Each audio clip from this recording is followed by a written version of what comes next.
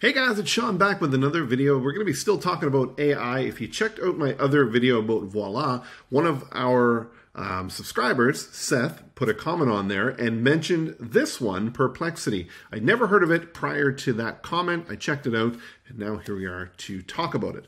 So the one thing that I loved about it, if you go to perplexity.ai, was that I could use it right away. As soon as I went to the website, I was able to do it. Now, a couple things stood out to me that was unique that I haven't seen in other platforms, which was the drop down here below the input box. So when we drop that down, there's different types of things that we can choose. So internet, search across the internet for information, academics, so you're searching academic papers, YouTube, Reddit, news for news articles, and Wikipedia for facts as well. And then this one here for computational knowledge engine. So leads me to believe that I could choose these and get specific stuff from those platforms. So we're going to check it out. I've not done this yet, but I want to go in and prompt it and ask it if it can compile a list of top 5 YouTube videos. So compile a list of the top 5 YouTube videos for small business owners, teaching them the basics of digital marketing. Okay. Let's see what it gives us here. Oh, before I hit this, there's this other option here for quick. So it's quick, concise answers, deliver quickly, and then you've got enhanced here, and it says 20 uses. It says for the hardest questions for the hardest questions for richer answers, powered by GPT-4, limited free uses per 4-hour sliding window. So obviously it will increase if you don't use it, but you have limited choices for that. So I'm going to use quick for now, and we're going to go ahead and search and see what it comes up with.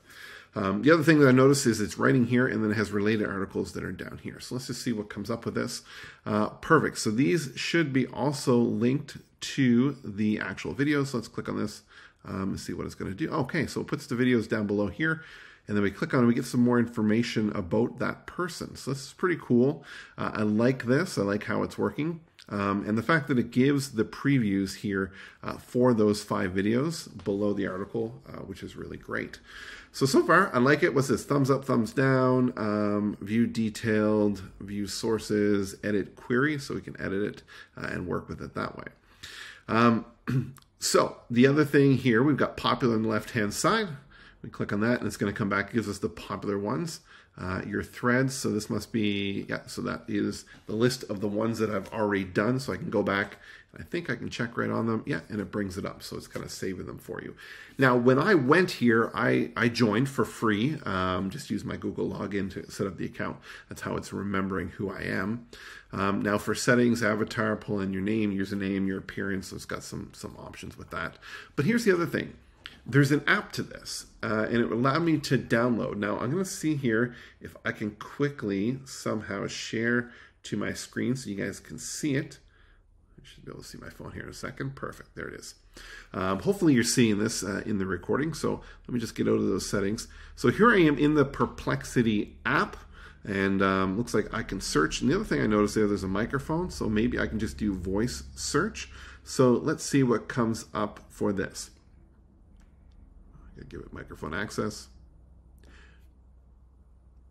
Write me a LinkedIn post about the top 5 videos for graphic design. Go ahead and sit. Let's see what it's going to do. So I see it's queuing up there in the top right corner. That's pretty slick. You know what? I absolutely love it. I'm just going to get out of that screen sharing.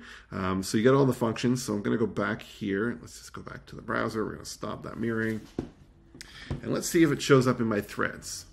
Let me refresh this. Okay, so it isn't. Now I wonder if in the app I didn't actually sign into my account. Now I don't see even in the app. Now you're not seeing this, but in the app there's no spot for me to actually... so it looks like the app is independent of the desktop experience. I think that's a bit of a downfall there. I mean, it's not the end of the day, but if you're going between platforms, then no problem. You could do other things like sharing. If you're using a Mac, now that the copy and paste is connected, so I can highlight all the text on my phone, copy, go to my computer, hit paste, and it will come into the document for me to work at. But the fact that it's free, the fact that it has this, has these added functionalities, I think it's worth checking out.